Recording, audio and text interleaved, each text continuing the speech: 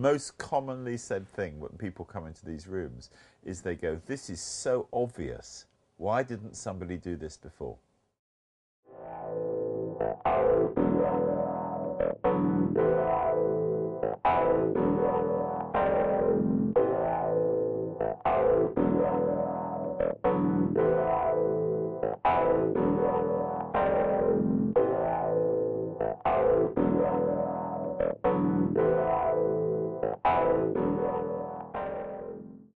Actually, I think I'm quite a conventional person, but it's other people that say that I'm a maverick entrepreneur, so I guess I have to hold my hands up and say, okay.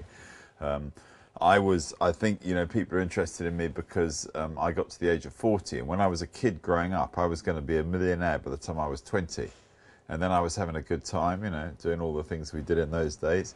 And I thought I'll put off being a millionaire till I'm 30, went through my 30s, and then got to 40 and thought I've completely forgotten to be a millionaire.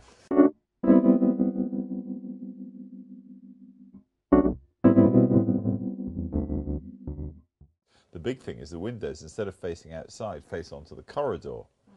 And that is the really big quantum leap, because we're here at Heathrow Airport inside the terminal itself, and you couldn't do that with a conventional hotel. Super flat screen, we've got the internet, the table comes up, there's a place to work, everything you need, everything that you get in a luxury hotel, the power shower, all the luxury bits, everything you get in a luxury hotel in 10 square meters this room is.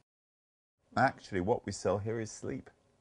Very, very good cotton, really good quality, very good mattresses, quiet, air-conditioned, your own loo. That's what you need. You can do a lot of things here. You can buy food here, you can watch TV, but most people want to come here, pull the blind down, turn out the lights, and go to sleep.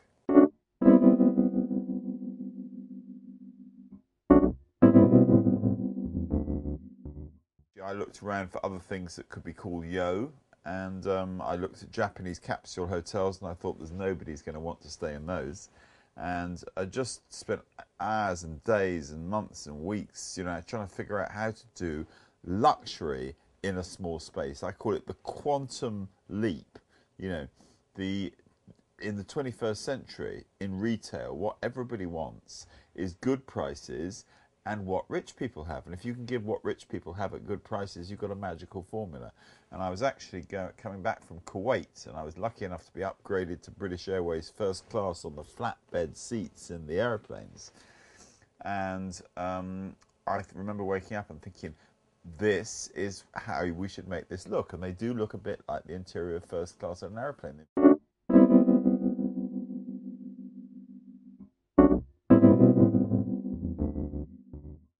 But I'd never really planned, Gerard Green and my partner and I had never really planned to do hotel, you know, airports and the hotels in the airports. We'd always planned to do them in city centres. But this came up, and it was one of the first times we realised, because these rooms, we don't sell just by the night. We sell them by the block of hours. So we say here, you know, the best hoteliers in the world, they say we got to 98% occupancy this year. And we go, well, actually, we're about 180% occupancy, and we're going to try and get over 250% occupancy, which means that we sell more than, this room gets sold more than 2 times a day.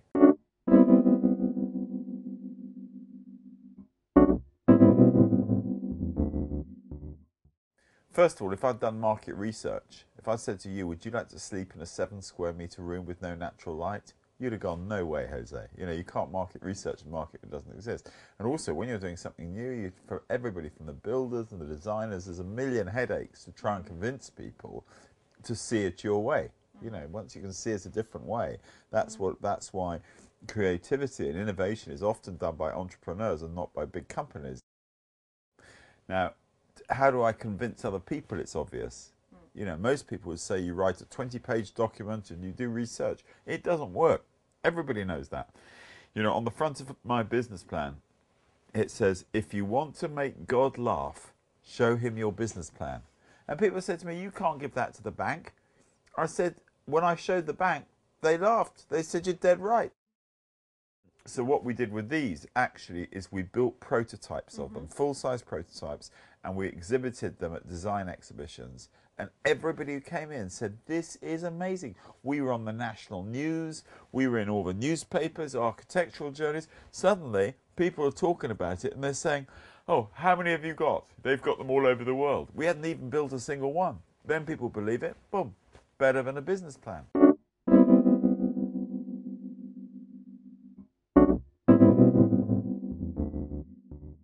We have a thing within our organisation called Can I, and it stands for constant and never-ending innovation. And here we're sitting in the premium room. Next door here, we've got the standard rooms. Later we're doing economy rooms. When we go to America, we're doing suites. You know, like you have limos, stretch limos, where you take like a mini and stretch the mini. We'll have suites. They'll still be smaller than anybody else's rooms, but we'll call them suites. People go, oh, I'm going to stay in a suite tonight. I think that's right. I think it's a great formula to bring to everybody what rich people have. Here you can go to different states of lighting here. I don't know if it'll show up on the camera here. Here we go. It's bedtime. Good night. Good night. We're all going to bed.